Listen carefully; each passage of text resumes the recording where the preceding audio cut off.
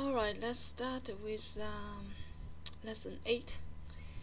So, lesson 8 is about 2D physical processes. So, all the processes we discussed in lesson 6 on like advection, dispersion, diffusion, all these are the same.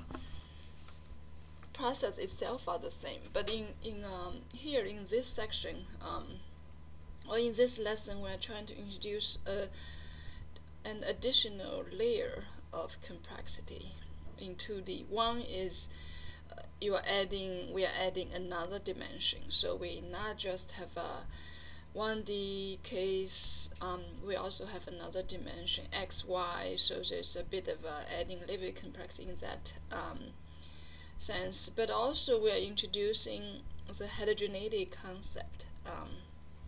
That is the heterogeneity, meaning the spatial distribution of the subsurface properties or proximity property are not even, meaning somewhere you might have, for example, very high porosity permeability, and somewhere else you have low porosity permeability, or somewhere you have clay lenses which can absorb a lot of material, but then somewhere else you have more like sandstone, which is largely non-reactive, or somewhere you might have carbonate that can dissolve out relatively fast.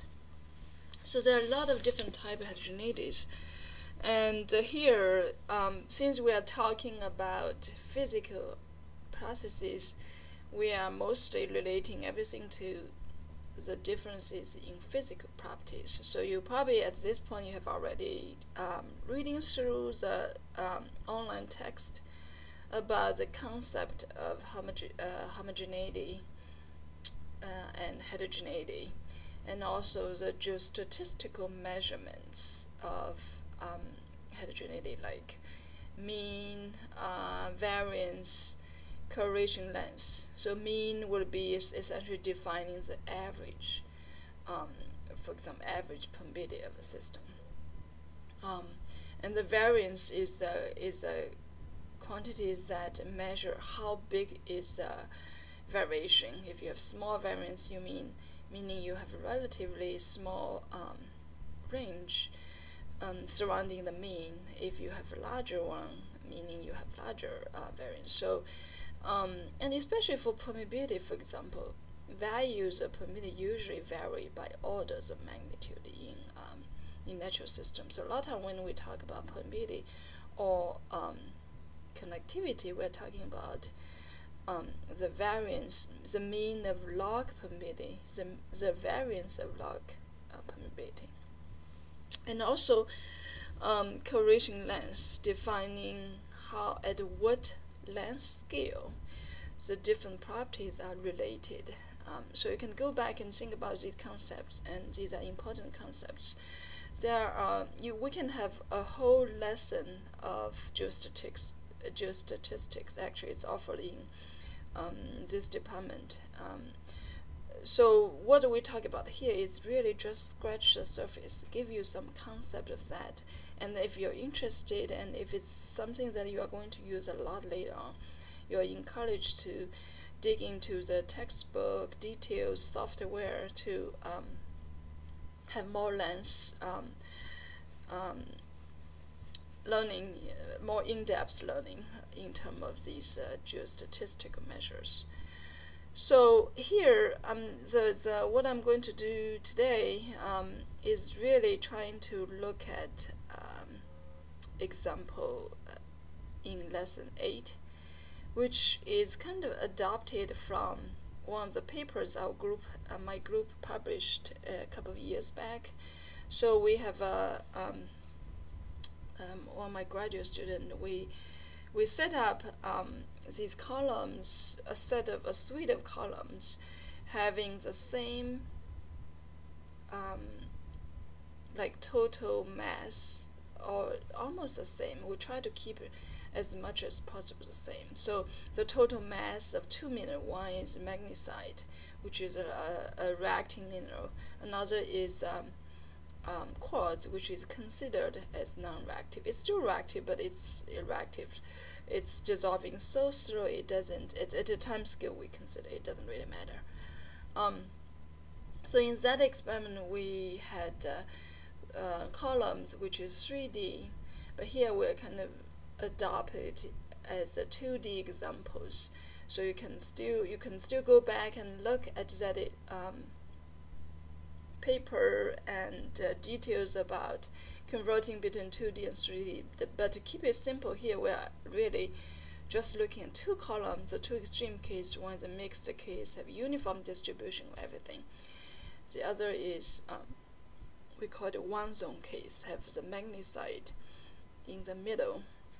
As you can see here in figure 4, that everything is clustered in that magnesite zone. And we have measurement in terms of the physical property of column. We know the volume fraction, we know mass, and then we measure what's coming out of these columns. So this will be, you can consider this lesson is like one step of the whole process. Later on, we will have another lesson focusing on the reaction, the dissolution processes in these two columns. This session, we are only going to focus on the physical processes of these two columns. And I'm giving you this table, which are physical property columns. You have a magnesite zone, Mg zone, quartz zone. You have these like the dispersivity, which is actually we obtained by reproducing tracer data, tracer test data. We have alpha L, alpha T. We have effective permeability, average porosity. For the one zone case, we also have the porosity of the magnesite zone and porosity of the quartz zone. So, okay, this is not correct. This should be QTZ. Okay, so let's go through. So you can read this text, and what I'm asking you to do is essentially, first of all, in order to set it up for both columns, for the mixed one, it's actually, if you set it at 1D, it should more or less give you the same calculation. But we want to compare both in 2D, so we set up it actually in 2D. Now, so before you do any input, you will need, just like in the 1D situation, you will need to do some calculation in terms of the property of different zones. And in this case, because you have 2D, you have different zones, it actually ends up you have a little bit more complicated calculation. So in question 1, 2, and 3, 4, they are mostly asking you to calculate for the like some of the key parameters, effective permitted, and so what is the permitted of individual zones, the volume fraction of the zones in the two columns, and then you will also need to give it the pressure gradient for the column, resonant time of the column, all that. And then at the end, so 1 to 4 is asking to calculating all that, and then 5 and 6 before you set the quantity simulation, and then 5 and 6 is setting the quantity flow calculation, and then look at the flow field, and then look at the concentration, the bromide breakthrough. Again, it's non-reactive processes. Alright, so I'm assuming at the time you are listening to this video, you have already went through the online solution 1 to 4, or at least you have tried it by yourself first, and then did some calculation, and then you compared what you have with the solution to question 1 to 4. If not, I suggest you go back and look at it again, so just you have a bit of kind of background. Alright, so I'm going to focus on here on the setting the two columns. One is a homogeneous column, the other is a one zone column. So let's look at a mixed column first, which is uniform column. And what I'm having here is again, okay, sorry about that, I'm going to open in a notepad.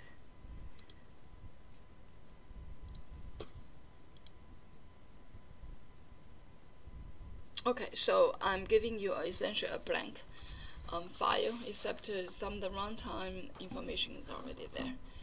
Now, what you have here is, for example, all these gray blocks. Now you have 2D. So again, just like we did in 1D, you need to tell the code what is your domain, what is your system, right? So in the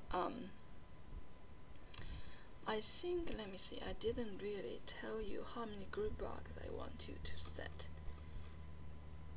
Oh, okay, so, okay, I did see that. 2D system has a size of 25mm by 100mm. Okay, that's fine. But I think I didn't tell you the size, the resolution.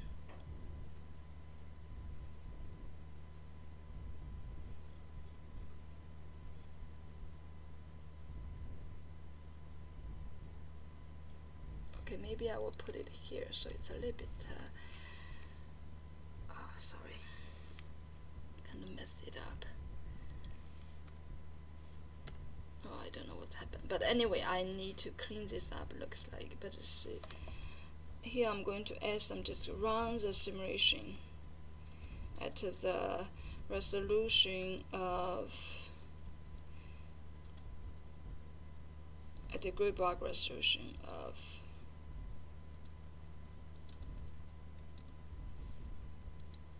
1mm by 1mm. So this essentially gives you the resolution.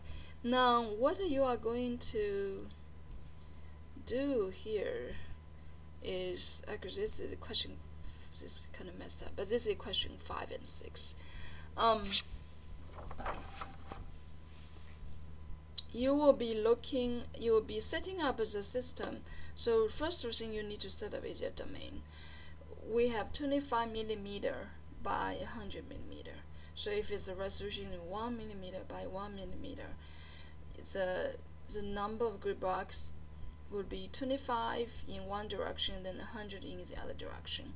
So the first thing you kind of need to tell the code, the system, is how many grid blocks you have, right? So, for example, I will again put in the distance units. Let's do millimeter because that's the resolution, millimeters. And then you would have X zones. You have 25.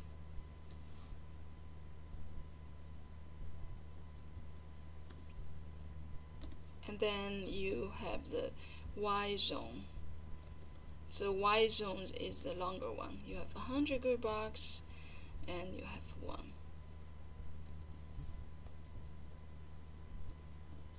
Right, so these are your system, 25 by 100. So the system know you have, this is your domain size. And since this Y zone is in the long one, so it's in the flow direction, so keep in mind that's a flow direction. So your inlet would be like in the Y zone of 0, and then the outlet goes cell would be in the Y zone 101. So keep that in mind. So that's your domain.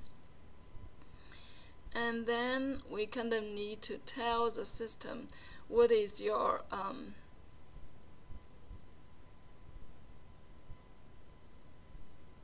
system and how is the property of your system. So let's first do porosity. In that column, if you look back into this, okay, so in the mix, so both of them have average porosity 0.44. So you will be putting in porosity, and maybe here will be, since it's a non-reactive one, let's do this time for fixed porosity, which is 0.44. It's a homogeneous case, so everywhere is the same.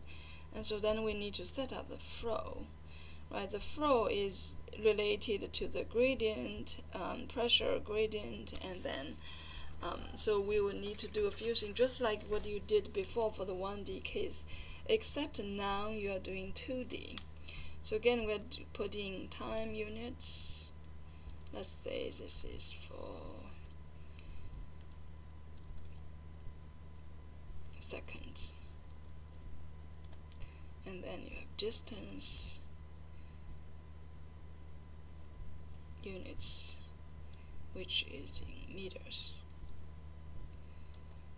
And then again, we are going to specify the pressure gradient permitted values. So we are going to do calculate flow.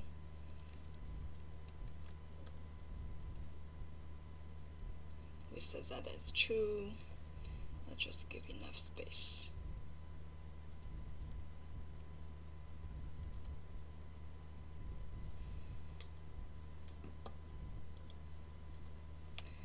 And then you would have permeability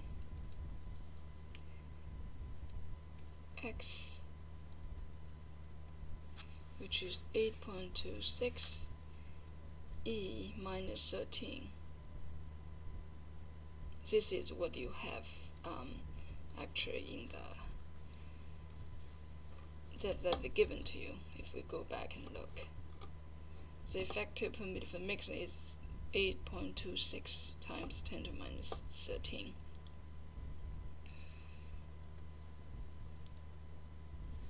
And same for permitted Y.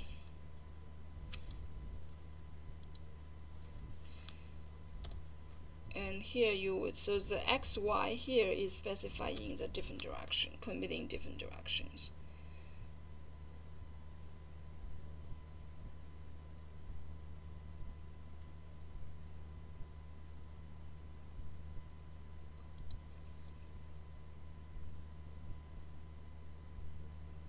But I also want to set a no flow boundary at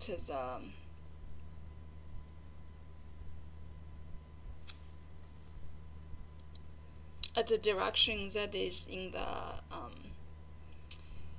a direction parallel to the flow, right? So here I need to specify, for example, sorry, let me just put it there. I put too many lines. These two lines are for the default permitted, but I also need to set the permitted for, when you have the column, and we specify in the y direction.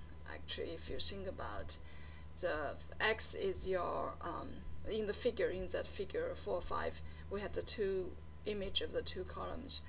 X is what you have in the horizontal transverse flow. Y is the direction that is perpendicular to parallel to the flow. I'm sorry. So then in that case, you actually will need to specify all the xy, like the values, to be, we want that the flow doesn't go out of the column. So you kind of need to have no flow boundary, or you have zero permitted in the two grid blocks, in the two lines of grid blocks, 1 to 1, which is x, and 1 to 100.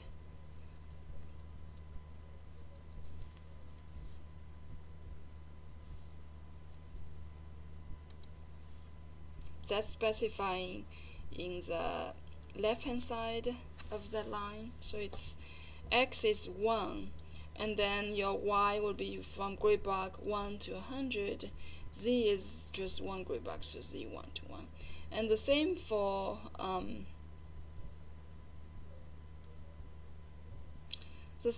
the other side, which is 25 to 25, right? And then you have 1 to 100 again, and then 1, 1. That's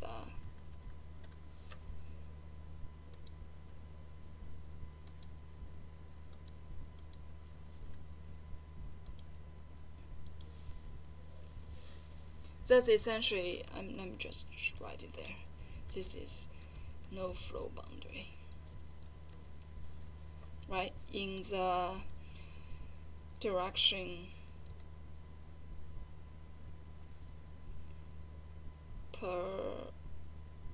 perpendicular to the flow. So essentially you're saying, okay, permitted is infinitely small, so you are not going to have flow flowing out in the x direction at the two boundaries. Alright, so that's for the two boundary. And then we need to specify pressure for the from the inlet side to the outlet side. And we did, if you look at the solution to question 1 to 4, there's one question about what is the pressure, what should be the pressure gradient based on the permitted and the flow field, flow velocity, which is every flow velocity is 3.6 meter per day. What do you need? So that is specified. So you'll be putting pressure using the number calculated is 5,060, and that will be in outlet, right? So you have zone 1 to 25. That's actually, I'm sorry, that's in the inlet. So that's specifying the pressure in the go cell just before you have set exact the first grid block. So it's 1 to 25, y is 0, 0, and z is 1, 1, and then we should fix that, right? And then the other end in outlet, you should have 0. And again, zone would be 1 to 25, but now you are doing 101 to 101, meaning it's in the go cell just outside of the last grid block. And this again 1 to 1, and then fix. So that's for the flow grid block. That's keyword block. You are specifying essentially the units, and then you will say calculating flow, and you said you give it permitted values. You specify here is no flow boundary in the direction at parallel to the flow, and then you have pressure gradient in the directions, that is in the inlet and outlet. So that should give you the flow velocity in 3.6 meter per day. Alright, so that's the flow. And then transport, we need to specify the transport grid block. Okay, so for transport grid block, we talked about before what do we need. Would it be something like things related to diffusion, dispersion, these parameters. But again, let's start by doing the units again. Time units, you would have seconds, and then distance.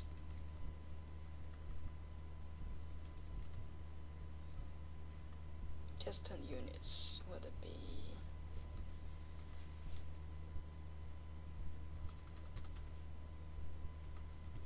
maybe we do centimeters this time, because in the I believe in this dispersivity value is given in centimeters. Okay, so yeah, that's in centimeters. So you specify units, and then you will be specifying diffusion, fixed diffusion. And in the paper, we talk about using the fixed diffusion of 6.342 minus 6. So we are going to use the same centimeter square per second in the units for diffusion for all the different species. And actually here in tracer test, you only have one species. And then we are again going to do the cementation factor or cementation exponent. And we often specify that as 1.0. And then you need dispersivity value. Dispersivity, okay.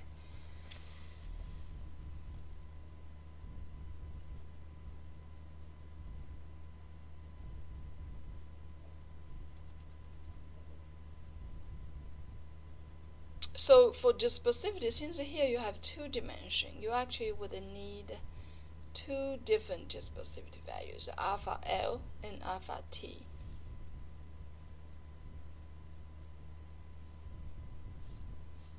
Right, so in the alpha L, you need to have, L is in the direction that is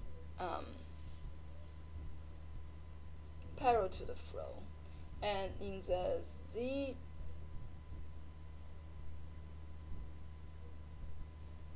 in the direction that are perpendicular to the flow, you have smaller values. Let's look it up here. So you have alpha L and alpha T. Alpha L is larger because it's in the direction parallel to the flow. This is in the direction transverse to the flow.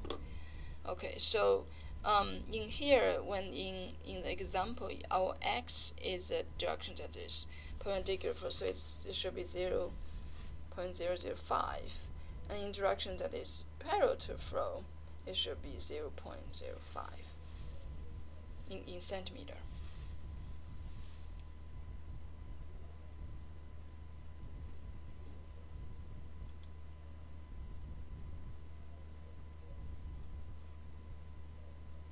Alright, so that's the transport properties. We have transport, we have discretization. We don't need to specify. We already specify porosity. We could just specify the but as long as you specify the you will need to have all the chemicals and species that go with it. So for this one, because everything is homogeneous, we don't have to specify. As long as you specify porosity, and we are focusing on physical processes, so we don't really need to specify the individual minerals. Now your primary species will be bromide tracer. Second species we don't have to specify, and now you will need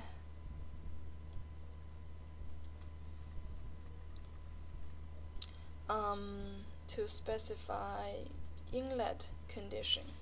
So your inlet condition would be what you are injecting. So again, let's specify units would be, we actually can use molar. I forgot in the previous lessons, which is the same as mole per liter. If you can't do mole dash L, but if you write molar, then the code takes it. And then your temperature, again, let's assume it's 25. And then you would have the bromide concentration, which in the question is specify a tracer test of 1.21, 0 E minus 4 molar.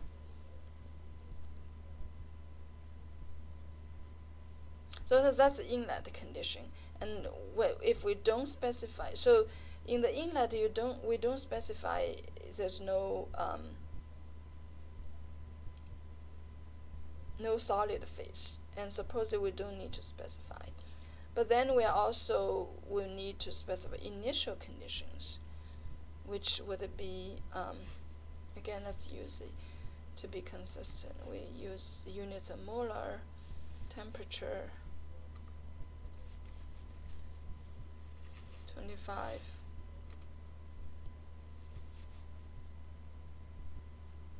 That's the initial in the current, there's almost no bromide at all. So this will be your inlet and initial. So these are your two conditions. We didn't really specify any solid phase because this is physical process. We don't need to consider the chemical components. But then we already specified the porosity value, which is 0.44. So the code will just assume the solid phase will be 1 minus porosity, which is 0.56, and then it will assume it's non-reactive. So it does have by default. So then here we can specify this inlet and initial, can specify initial conditions, which is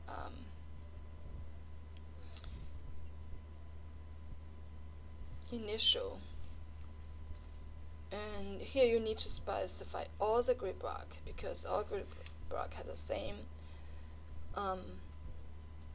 initial condition, right? So it's specified from inlet. Inlet done, so inlet will be specified in the boundary condition. You initiate this everywhere, so you relatively actually just have clean water. But you also need to specify where's the boundary condition. Let's put all it together. Boundary condition, let's put initial and boundary condition together. Just kind of group information. So boundary condition, now because you have two dimensions, so you actually would need two boundary conditions. So before, when we had 1D, we do use like x begin, x end, y begin, y end.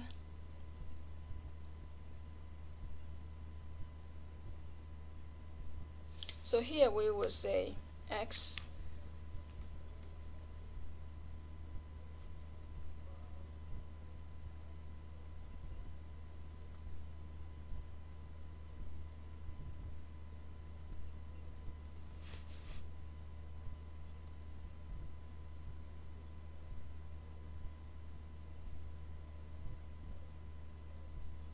which is inlet, and then you would have flux, and x and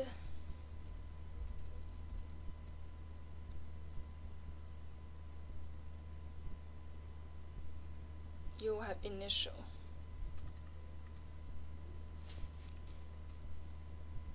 So everything is flux in the boundary condition we specify. Y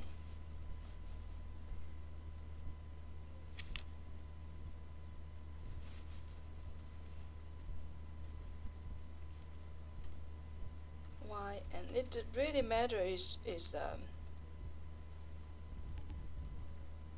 y, because x in the x direction is no flow boundary, so you don't have flow coming anyway. So but you do need to specify both.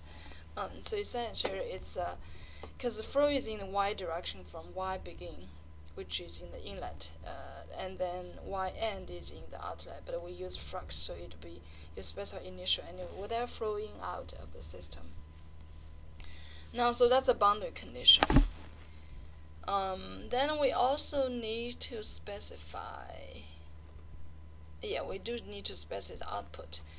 For example, you need to decide how many time series you want in which grid block, and how frequent you want the spatial profile, how long you want simulation to run, right? So this will be in the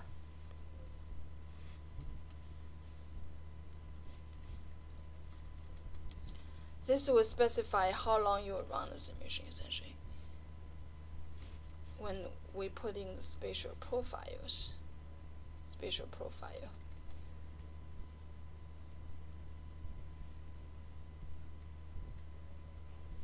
Let's do, for example, maybe 0.2 days in total, and with example a little bit more frequent earlier than later about that point, because we calculate resident time is actually much smaller than that. Resident time is probably, I believe, in the order of minutes or something. Okay, so by specifying this, the code will be run until 0.2 days. We don't want it to run too long, because now we have, instead of 100 grid blocks, we have 2,500 grid blocks. So if we specify too long, it might run for too long. And then let's look at how many grid blocks do we need. Time series.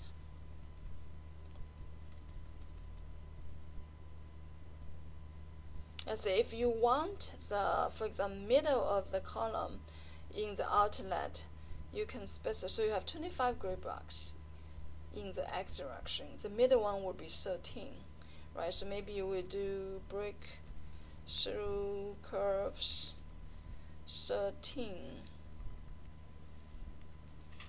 dot out, and then you will specify where it is you want to sample. So that's In x direction 13, in y direction is at the end of the column, which is 100. X z direction is 1.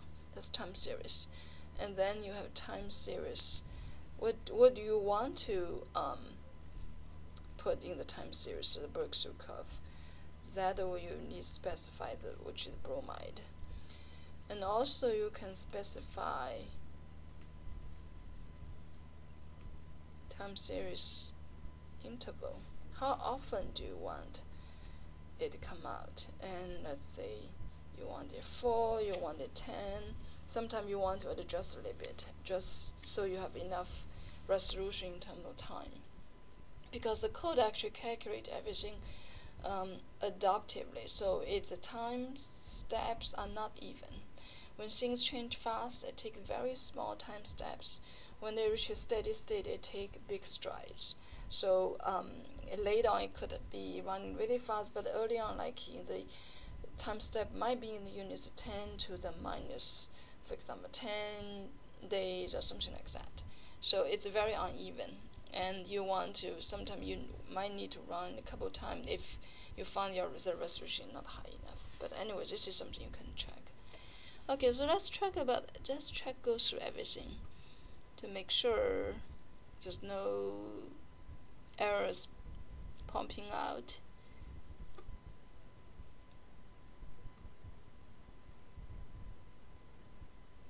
And we filled all the gray box. We don't need second species, we don't need gases.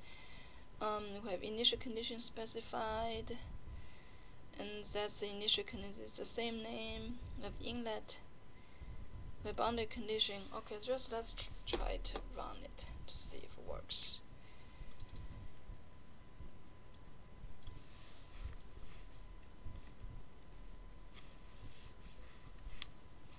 Mixed2D.in.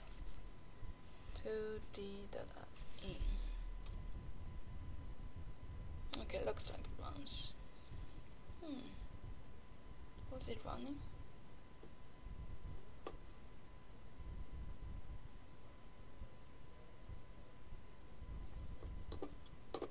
Let's look at the output file. Looks like it's finished too fast to me.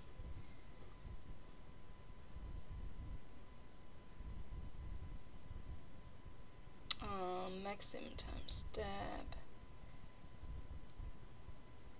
distance,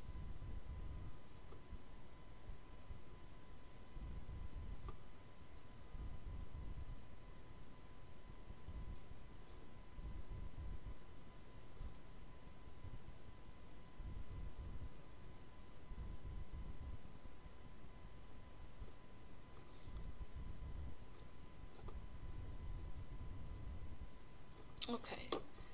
Looks like it didn't do the time stepping. Let's go back and see if there's potential something wrong with it. Let's see if there's any information here. So it reads in until pressure of this.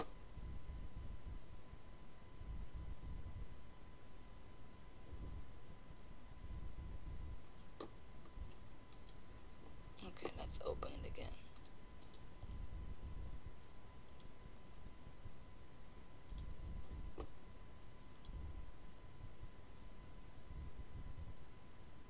So it looks like it reads until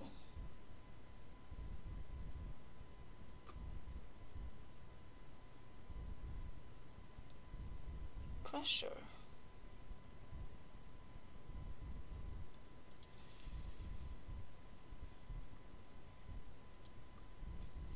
I don't think it's because of the empty line, but let me just fix it. Okay, everything is boundary condition, condition inlet, condition outlet.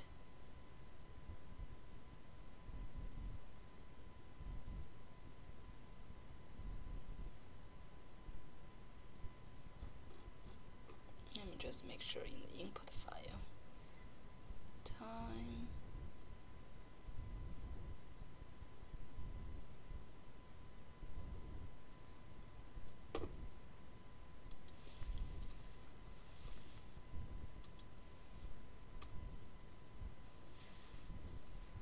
clean up things a little bit. Time units, let's see. Okay, everything looks good to me.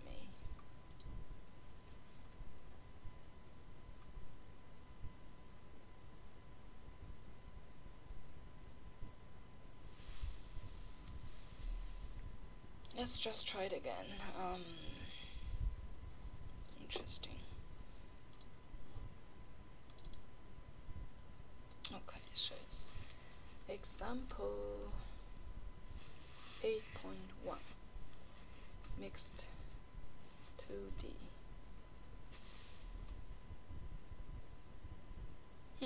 So it looks like it stops somewhere in the middle without finish running.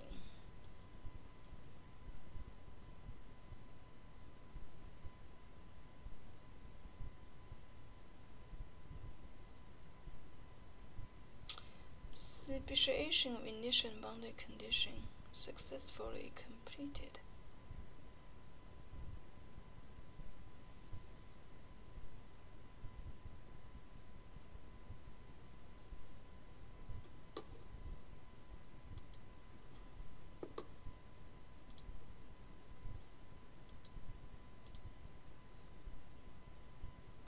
That's the original one.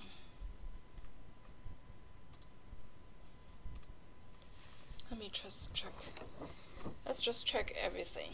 Lesson 8, title, runtime.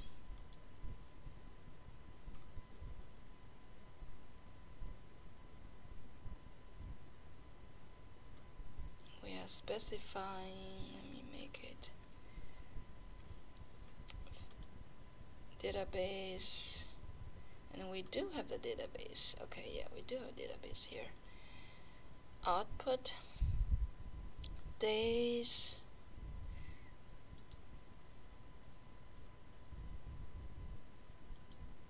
spatial profile,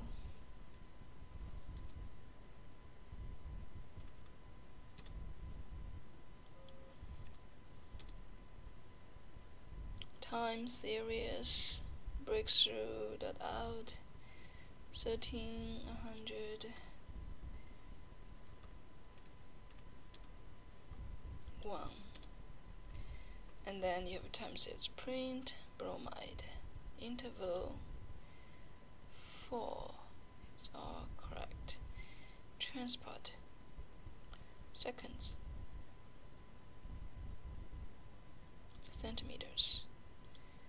Fixed diffusion, cementation, exponent 1.0. Dispersivity,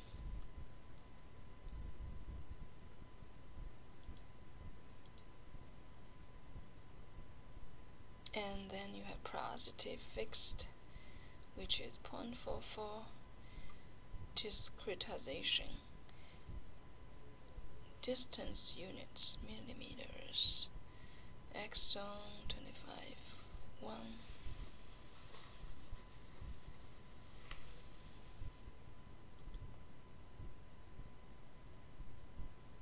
Okay, let me just check. Let me open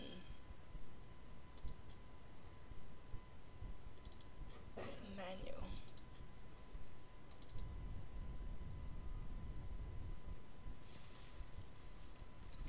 If I search for X zone, I just want to make sure everything I have is correct.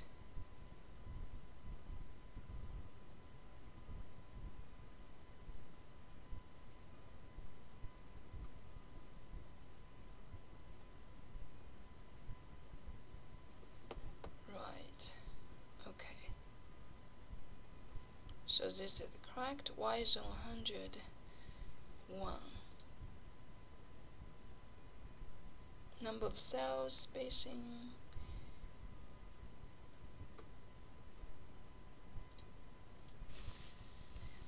Alright, flow, seconds, meters. Calculate flow true. 8.26, 8.26. Default. Permitted X.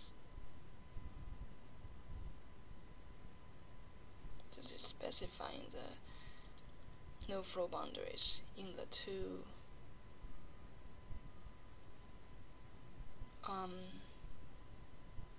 no flow boundaries. Pressure, maybe I need a pressure default just to, because this is okay. Let me just try this. Pressure is 0.1 default everywhere. It shouldn't really matter.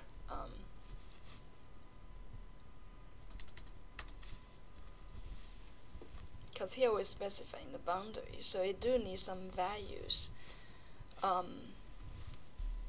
in the middle of, like in other group objects, as initial value.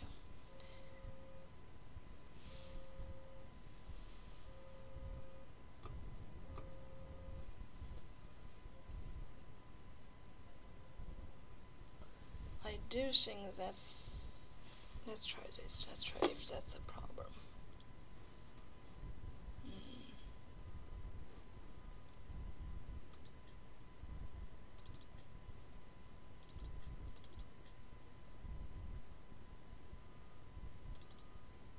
Oh, not this one, sorry.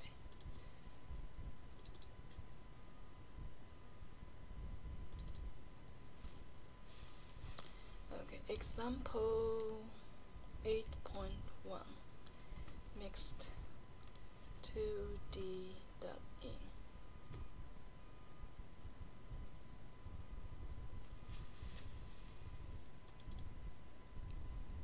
Okay, so again it stopped here. Let me run the other one that is not blank, that I actually did it before. Okay, that's the other one that is not blank one, and I deleted everything and we just filled in here. So just to make sure, 2D.in, to make sure that one is running. Okay, this one is running. So if we compare the two,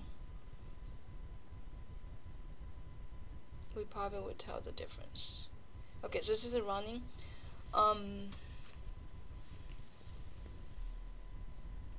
For the homogeneous case, it's coming out the first time. I'm curious what's the difference. Let me just open this one.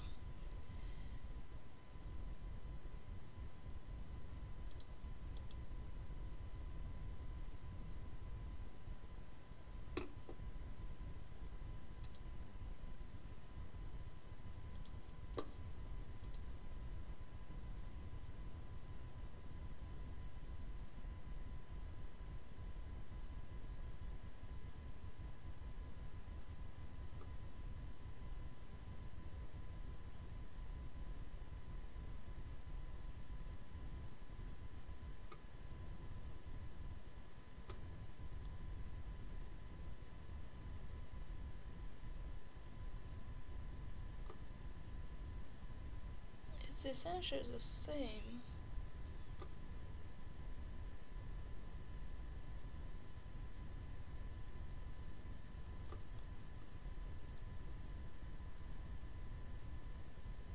Except I call this essentially a different name, but that should not make a difference.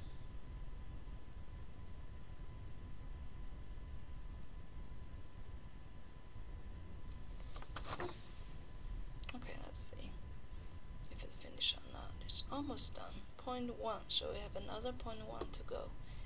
But in any case, you see that. Then let me open both.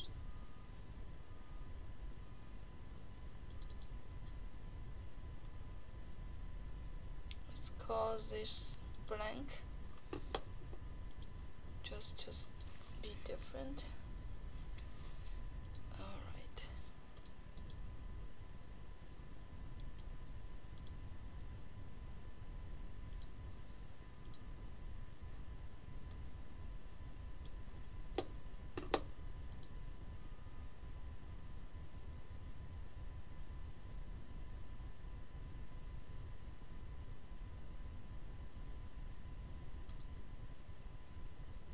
Okay, so I have these two side by side. Let's do that.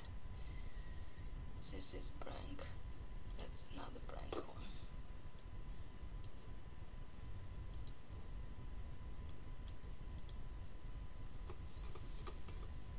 Lesson. Okay, runtime for skimmers force. Okay, I did a screen output. 110, 150. That shouldn't make a difference. Output days. I changed a little bit of parameter, but this shouldn't really matter. Begin. Okay, so I changed boundary conditions.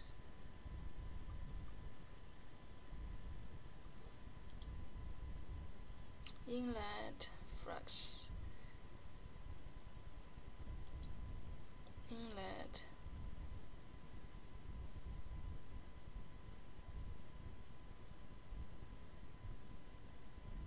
Okay, I don't think these make a difference. Transport. Flow.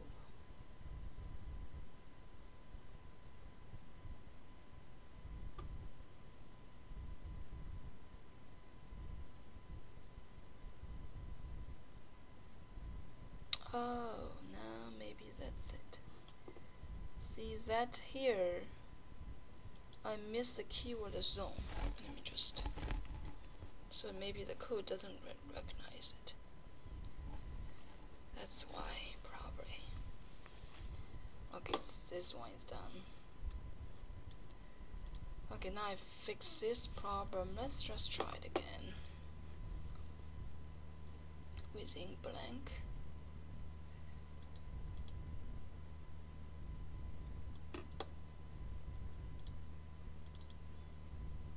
So we're going to do example 8.1 mixed 2D blank dot in.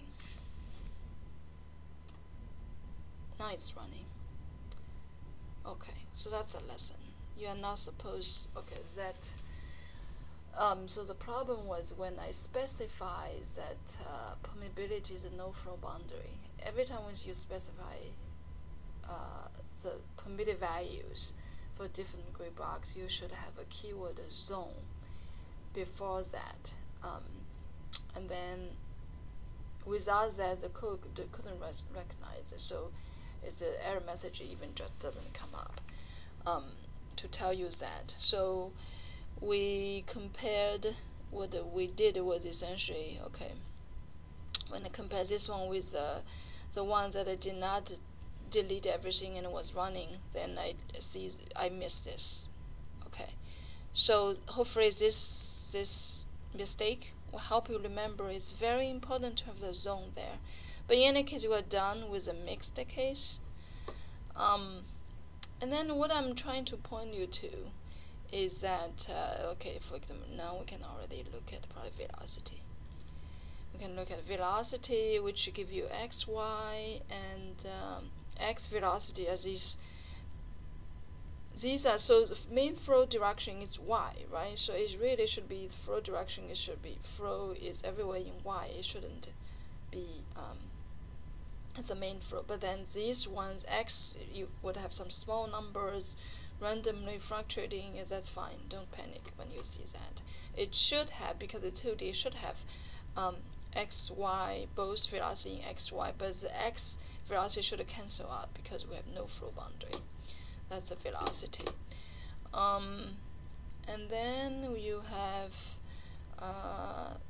you are supposed to, okay, the breakthrough 13.1 should be coming out. For the mixed column, it doesn't really matter. It should be in outlet. Everything is even. So one grid block actually can represent all the different grid blocks in outlet because you have a homogeneous case. In the heterogeneous case, you actually would need to kind of flux averaged breakthrough curve, which we will be talking a little bit later. Now I'm going to stop here because this video is already 1 hour and I don't want it to be too long. So let me let me just close this one and pack everything up for this unit, and then I will do another short one for the one zone case.